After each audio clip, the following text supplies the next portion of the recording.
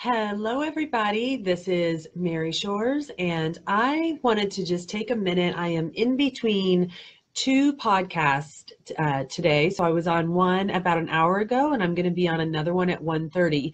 So I had a few minutes, and I wanted to jump on and share a very exciting announcement with everyone regarding Hay House. So some of you might know that I have just published a book with Hay House. It's been very exciting. It's called Conscious Communications. Here it is right here, y'all. We'll talk about this in a moment. But I got to do a Facebook Live on the Hay House channel. It was very exciting. It went for about an hour, and it actually did very, very well. So well, as a matter of fact, that I'm excited to announce that Hay House has invited me to do a monthly series. Now, this is just overwhelmingly good news for me, for my team, for all of you who wanna watch and participate with this. It's going to be, I think, groundbreaking for everyone involved. So, other than that, I just want to say I've had the flu all week. It has been extremely excruciating. It's been a long time since I was that actually sick. So I went to Arizona last weekend, or actually it's been 2 weekends ago now, and I got really, really sick on my trip back. I don't know what happened, but I ended up with the flu, and it was just terrible. So if I sound a little off, that's exactly the reason why. So I thought that what I would do today is just share some of the concepts that I'm going to go over during my debut Hay House live series. So it's going to be on January 8th at noon Eastern, and in order to watch it, you just have to have liked the Hay House page or have liked the Mary Shores page. Also, if you are a member of Fearless Ambition or Declaring Gratitude, we'll also be broadcasting it in those groups. So what I really want to focus on, especially during the first episode with Hay House, is, January 8th, it's New Year, New You. It's time to welcome in this very exciting year of 2018. I know, for one, I am so excited about everything that I'm going to create in the year 2018. So I've written out 8 things that I think will really help us focus on manifesting a great 2018. They are: tell a new story, keep your vessel clean, make every choice count, be grateful, process the bad shit, and eliminate negative words, as well as create a new menu for yourself. So create a 2018 menu for yourself. So starting right at the beginning, tell a new story. What do I mean by that? Well, in chapter 2 of Conscious Communications, we're really talking about how we all have these stories that we focused on for our entire lives, and everyone has like the negative things that have happened to us. And what I have noticed is that some of us can get in a pattern of becoming a victim to our stories in the past. And so in the book, I share a short little process to help you rewrite a new story for yourself. Now, I am not at all suggesting that you drop your story from your life. That's not even possible, because your story has made you who you are. But what I want to explain to you is that the words you say to yourself about yourself will become your identity. And so it's very important that when you think about these stories from your past, especially the tragic ones, that you are focusing on the triumphant moments of those stories, because the most beautiful part of the story is truly in when you learned to move on, or what were the lessons that you learned from the stories? And when you focus on that more than the negativity that happened, more than the tragedy, you will become a stronger, more resilient person. If we were to choose a word for 2018, and I know that in a lot of the speaking events that I'm being invited to, it's all about the word empowerment. So empowerment is going to be a big word in 2018. And how do we step into our empowerment is we connect more to the triumphs of our lives instead of the tragedies. So my number one thing in my 8 steps for a great 2018 is definitely learn to tell a new story. The next one is keeping your vessel clean. Now, this is like such a perfect day for me to talk about this because I have been so terribly ill. And one of the things that I'm so thankful for is that during this week that I've had the flu, I have been really, really mindful about what I'm putting in my environment. So like I've had my essential oils diffusing. I have been very careful about what I have been eating and drinking. And as a matter of fact, I'm on like a big club soda kick because it's just making me feel so good and really being super careful. But what do I mean by keep your vessel clean? Well, a few years ago, I was at here in Champaign, we have this film festival. It's called Ebert Fest. And during Ebert Fest, they play some under how do they call it, like under recognized films, and they invite all the stars in or the directors to come in participate. So there was a movie called The Bronx Tale, and I just absolutely fell in love with this movie. And later on they had a casting party at a local film studio here called Shatter Glass, and Chaz Palminteri, the star of the movie, walked in, and I was able to have a conversation with him. And he looked at me and he said that I was a spiritual warrior. He told me that I was meant to do this work, and he was very serious about it. And he said, with anything you want to do in life, you have to keep your vessel clean. And that's always stuck with me because I knew what he meant was limit the amount of alcohol you put into your body. Don't smoke. Don't do things that clog your body up. If there are foods that make you feel ill or perhaps you have an allergic reaction to them, it's time to stay away from them. It's time to feed our body with nutrition that is going to increase our stamina in our body. So important. Keep your vessel clean.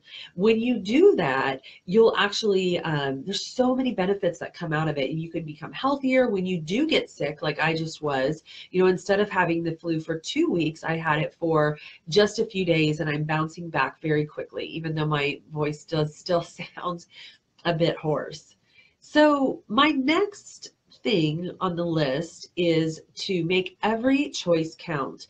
If you've ever listened to me on a podcast or if you're reading the book at all, then you know that I'm a big believer in infinite possibilities. If we can all agree that infinite possibilities exist, it's also important to understand that that doesn't mean you're always creating the good stuff, because infinite possibilities is a spectrum. And the important thing that I have to say to the world is that if infinite possibilities exist, I want to show you, how do you change a possibility to a probability? How do you connect yourself to the good things that you want in life instead of flowing in the chaos of all of the things that you don't want? And you can do this by a simple practice of understanding that every choice you make in the thinnest sliced moments of life is actually creating the next thing that's going to happen in your life. And you can make these choices through a lens of what I call cleanse or clog.